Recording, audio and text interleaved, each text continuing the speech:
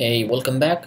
This is 3D in CSS3 project video number 3. In the last video, we learned how to rotate in x-axis, and I just saved the file as rotate x-axis HTML. Alright, so this is exactly where we left last time, right? So in this video, we're gonna put some content in there, and we want to see the contents in both sides separately. Okay, so to do that, let's first put this change this x to y, and in here as well, and then in the inner section we're gonna have two more span classes, span section with a class called object1. I'm gonna grab this, paste it in there, and change this object1 to 2. Okay, so now we have two span tags in there. One is called object1, object2 within the inner section. Okay, so we're gonna style them, but first add some content in there, 1 and 2. Okay, you can see the number in here. Let's style them appropriately. Let's comment this out.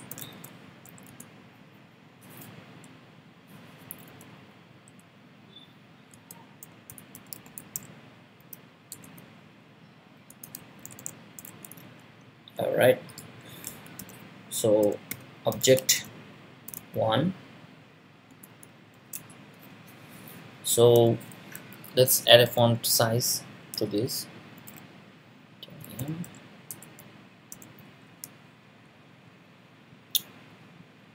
and text align center.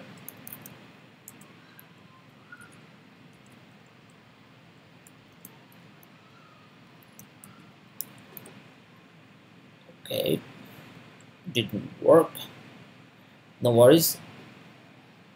And then let's add a color, crimson, and then copy this,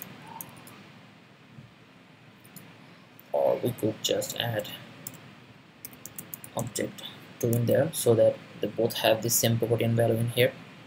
And now let's style them separately. Object1 will have a transform value,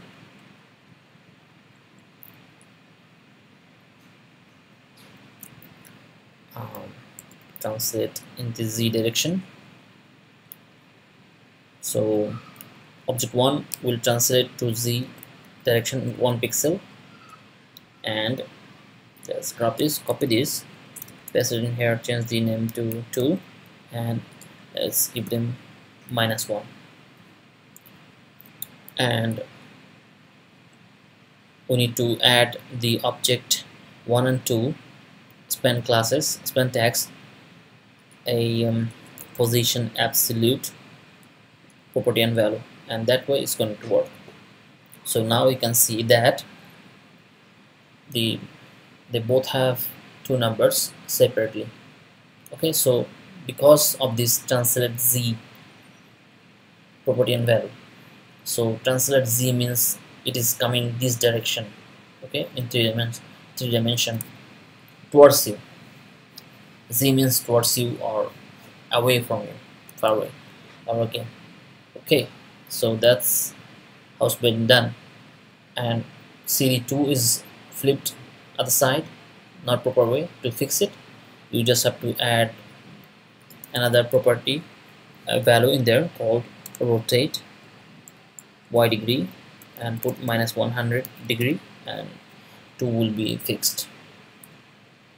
Any number or any content that is flipped opposite, you just have to put the rotate y to -100 degree, and then it will make it right for you. Okay, so that's that. All right, we can also try to keep these numbers in the middle. Let's add translate x 100 pixel,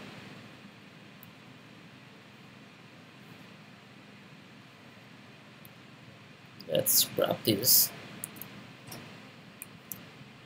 put it in here as well.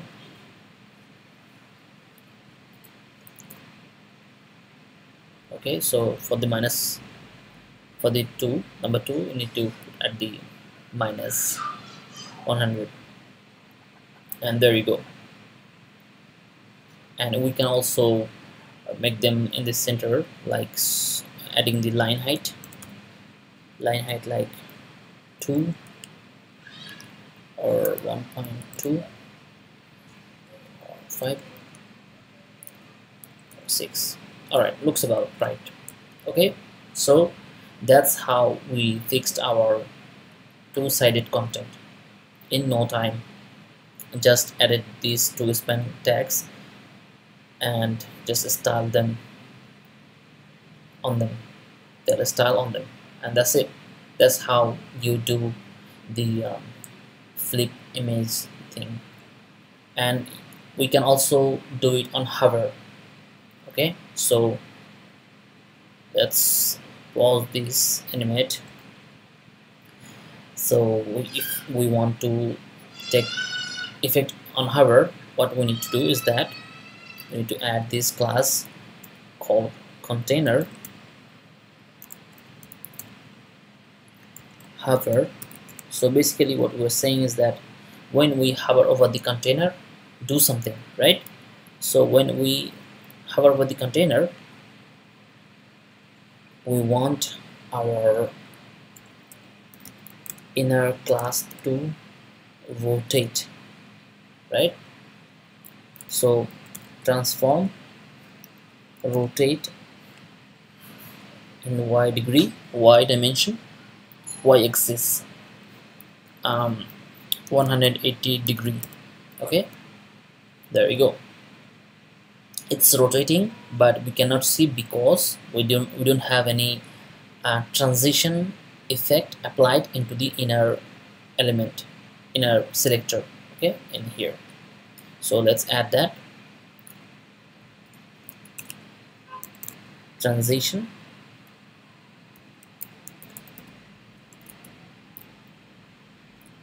three seconds, linear, let's add all. So now if we hover over, it's gonna animate properly. There you go. It's hovering 100 degree. It means it will flip one time. Okay, and that's how it's been done. If we put 360 degree, then it's gonna rotate in full.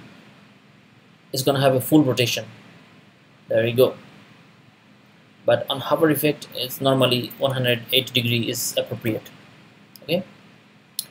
All right. So in this video, we learned how to add the content in both sides and how to add hover effect on the content element that hovers. When it's been hovered, then the object of the container element rotates. All right. So in the next video, we will be working on more complex thing. We'll be making the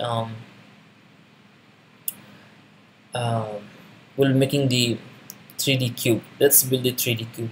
All right. So catch you in the next video. Thank you for your time.